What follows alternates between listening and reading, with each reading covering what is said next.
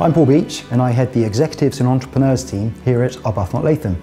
It's my pleasure to be hosting the third annual Inspiring Innovator of the Year here in London on the 23rd of May. For us, entrepreneurship is at the heart of everything that we do, which is why we created the annual Inspiring Innovator of the Year award.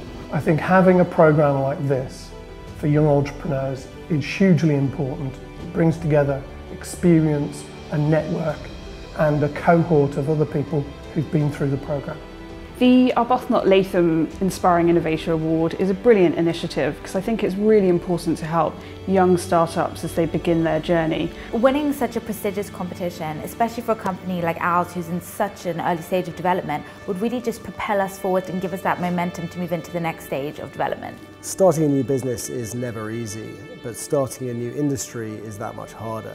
This programme provides you with a safe environment to nurture that from beginning to end. 60% of the jobs in the UK are SME jobs, and that's why it's critical that these young entrepreneurs are supported.